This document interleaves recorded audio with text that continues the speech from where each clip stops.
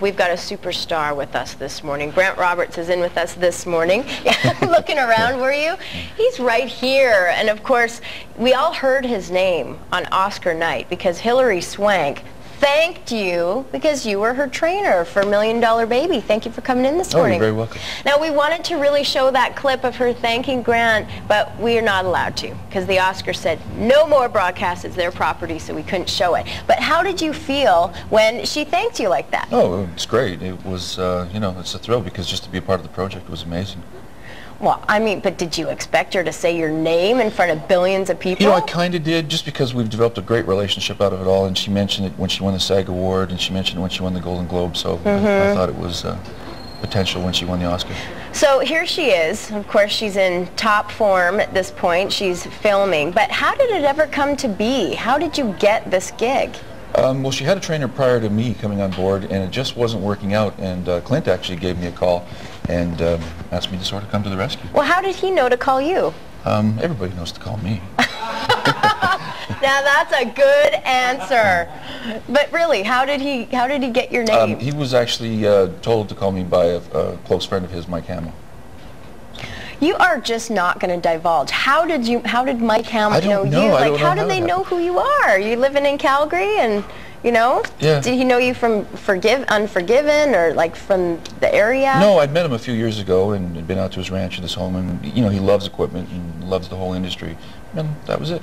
So what was Hilary Swank like to work with? Oh, she was fantastic. She worked so hard. You have no idea what she put herself through to get the role. You know, you have to appreciate that she's never really boxed before. She's never really, you know, trained intensively before, and probably learning lines to the biggest movie of her life, and she put it all together in a 9-week period. It's amazing.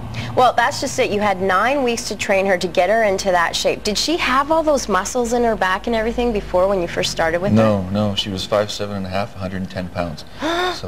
And so what did you do to get all that muscle on her? Fed her, mostly. Got her some nutrition. That was the biggest aspect that was missing in everything. When I first sat down with her, I went over all that she was doing, and she had a trainer doing her boxing, Hector Roca out of New York, did a fantastic job with her.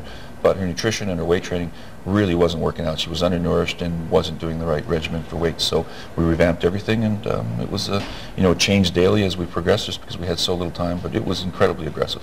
Okay, incredibly aggressive meaning what? Like, take me through one of Hilary Swank days. Well, she would wake up, go to the boxing club first, so she would spend about 2 hours there, and that's where she did most of her cardio conditioning and learning the skills of boxing. After that, we'd get some nutrition in her, and then take a little bit of a break. Then we'd probably eat again before we went to the gym. But right before we went to the gym, we'd have a coffee. That has a thermogenic effect, which, you know, brings her body temperature up, helps her absorb oxygen better, and we push her through a workout. The workouts were pretty short, but they were incredibly intense. We pushed her beyond what she was capable of doing. So, for example, if she was doing leg extensions, she would, you know, do 8 on her own, and I would assist her to do 6 more where she couldn't, immediately drop the weight, and she would do the same process again. As many as she could do on her own, I'd help her finish 6 more, drop the weight 1 more time, and the same process. And that was just 1 set. So it was tough. So what happened with the eating? Like, I heard that you had to actually wake her up in the middle of the night. Not personally, unfortunately, but yeah. How do you get that gig, yeah, right? Exactly. I think Chad's got that one. So. Yeah, exactly. But what would she eat in the middle of the night? Protein shake. Your body does all its repairing in the middle of the night, and protein is the most important element to do that. Like once or twice, or? Really, she was drinking so much water. We was trying to hydrate her as much as possible that it was just natural she'd be getting up. So I told her just leave a shake in the washroom, and when you wake up, drink it.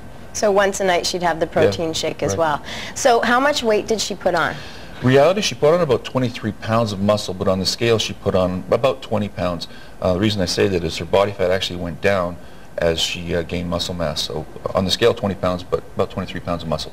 Now, I heard a rumor that she had, her foot was hurt through the whole filming. Not through the whole filming. She did get an infection, and it set us back a little bit. We worked around it. I carried her to the gym one day. So really? Yeah, she knew how little time we had, and we couldn't lose a day.